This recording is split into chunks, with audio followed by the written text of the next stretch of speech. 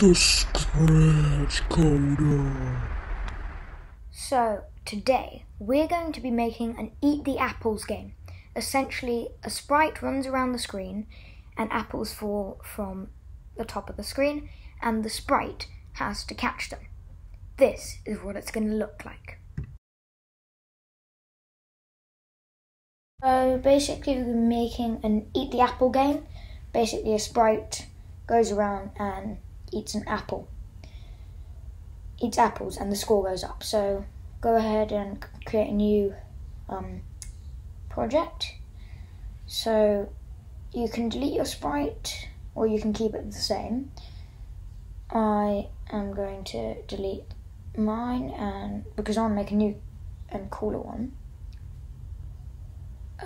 So it's just going to be a blob, a red blob. Change the fill color to red. Yeah. Now let's give it some eyes, yeah. Okay, make another smaller blob. Make it a bit smaller. And turn it white. Then copy paste it. Okay. Now I need to drag it. Let me drag that in. Let's go to the brush tool, make that black, give it pupils,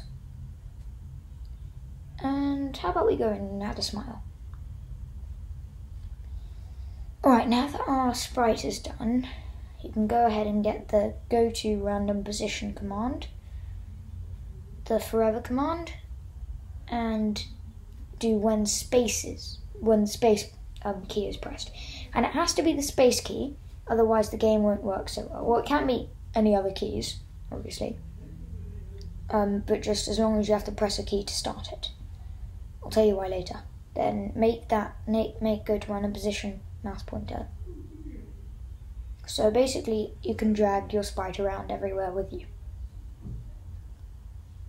Let's stop and drag it back.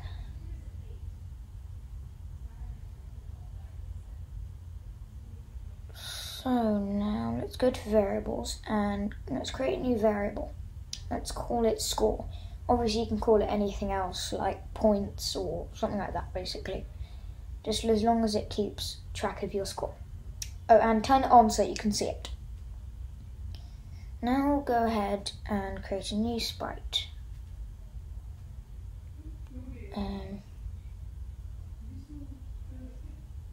Yeah. Now, come on, where's the apple? Okay.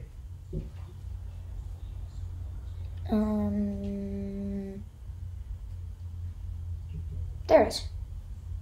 Okay. So we'll go ahead and drag that apple to the top. Now we need to go over to when space key is pressed. Then forever. Get the forever command. Go to motion, and then go to whatever X, Y, where you put it. Then you need to go to the glide. We need to drag it down, then go to the glide command, and glide 1 second there. So basically, what's going to happen is the apple's going to start at the top, and it's going to glide down, and then it's going to go straight back to the top again. So you basically have to click it before it goes back up. Obviously the score won't go up yet because you've done nothing with the variable apart from make it. Now back over to the apple. When space key is pressed forever, then the if then command take if touching then sprite 1, so the little blob, then go to variables, change my variable and change that to score by 1. Okay, Now, you'll see how that happens. Now you see the scores going up rapidly. Now what we need to happen is we need to make it disappear. So, yeah, we need to make the... Sorry about that jump cut, by the way. So we need to make the sprite disappear when we touch it. So when space key is pressed, let's just get to that. When space key is pressed, go, yeah, there. Set my variable to 0. So basically, as soon as you start the game, your score will go right back down to 0 so that the game doesn't finish automatically. Alright.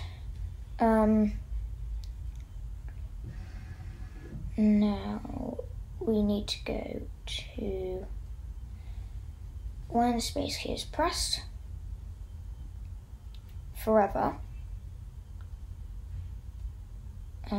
if the if then command, touching sprite 1. Now to make it disappear so that you can't keep on getting points on the same one, it'll disappear. So basically the hide just makes it disappear. And that's also why you need to put in when space key is pressed show, so that when it begins you can actually see the apple. So there it disappears. And it waits 5 seconds as well, and then it shows. So it can come back. Alright. So now that it works, just drag that back down there. So, yeah, we know it works now.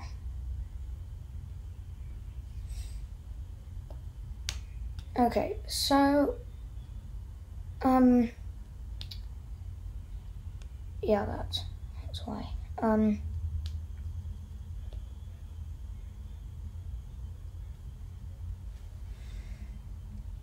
Okay, so, let's drag them back down. Now, now this next bit is going to be pretty long, so I'll just explain to you what we need to do, then I'll fast forward me doing it.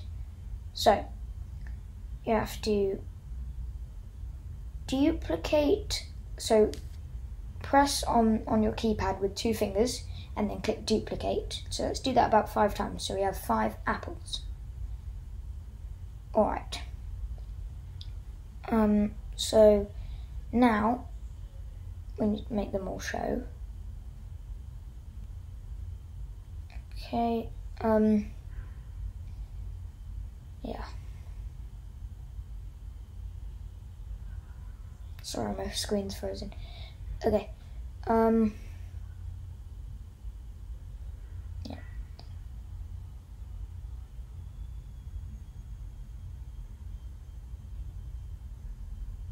So, let's make them all show now.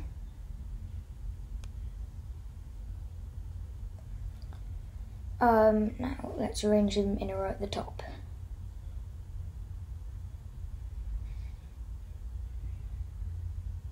In fact, let's put them in order so the next step becomes a bit easier.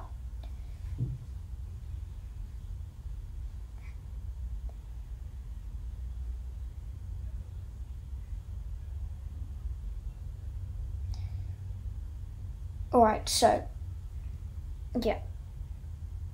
Is that done? Almost. And yeah, should be done. Okay.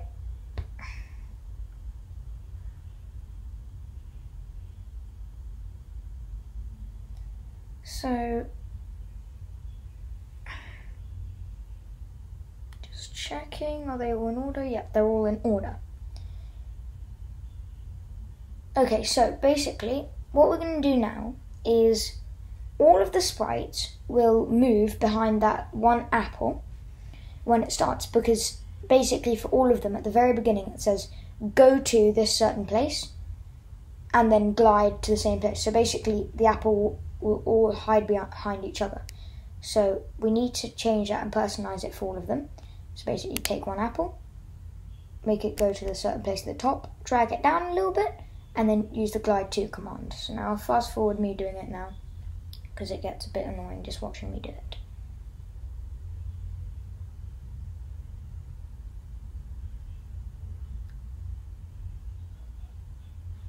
Okay, now that that's done, let's see how it works. So yeah, now the points will go up and they'll re-come after 5 seconds. Come back again, sorry. Okay, so it works. Good. Okay. Let's drag that back down.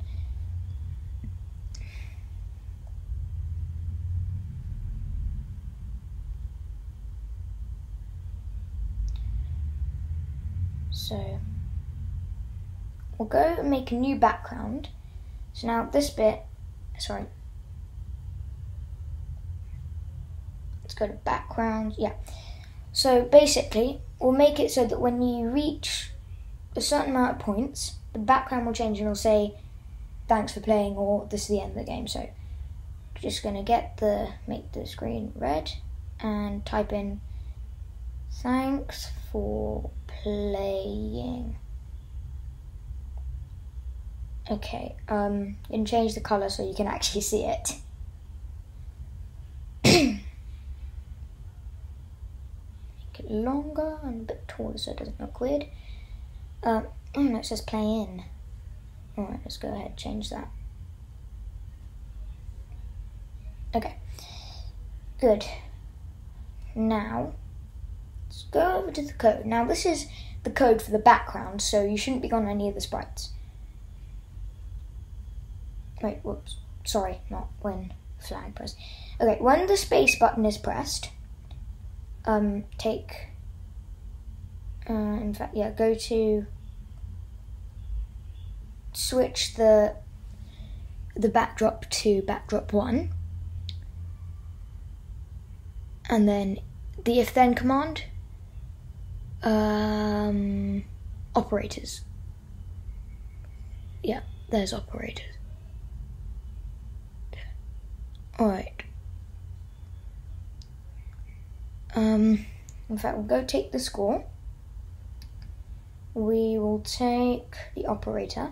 Now, when the score equals 50, now that's quite large and it'll take a long time, so I'm going to change it to 20. In fact, no, let's take that away. Change that to 20. Yeah. Okay. So then I'll change to blue sky too.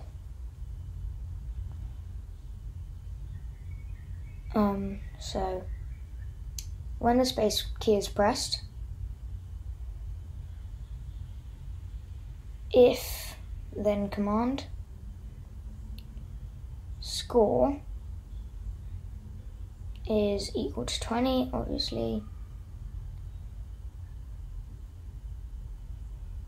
then we will go ahead and hide it. And that's why at the beginning you need to make it show so that it's not displayed for the whole game. And also, and that's going to happen because of that. Okay, so that happens. Go back again.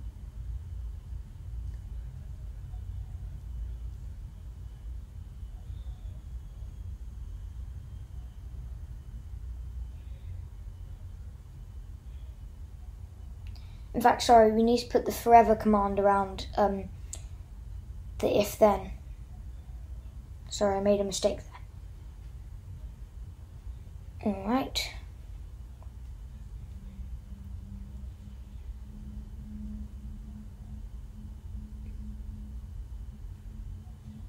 And then change the stack for playing. They're still showing, so we need to make all of them disappear. So there's that bit of code there. You need to put the forever command around that too. Around that bit of code too.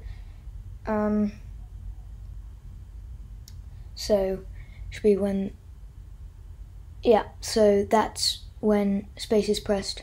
Just duplicate that and you put the forever command around it. Sorry, I forgot to tell you. Wait, sorry, don't duplicate it. I'm getting mixed.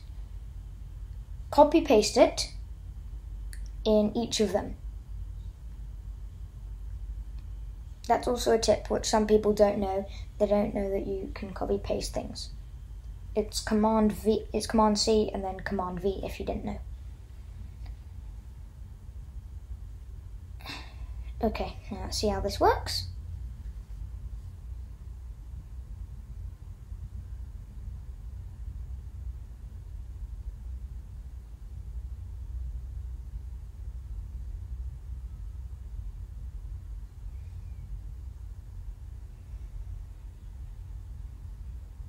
And that's it. And they will not show because of that last bit of code. So basically that's it. Thanks for watching. I hope it helped. And if you were on this to see a certain thing for another game, I hope that helped your other game too. So that's how you make an Eat the Apple game.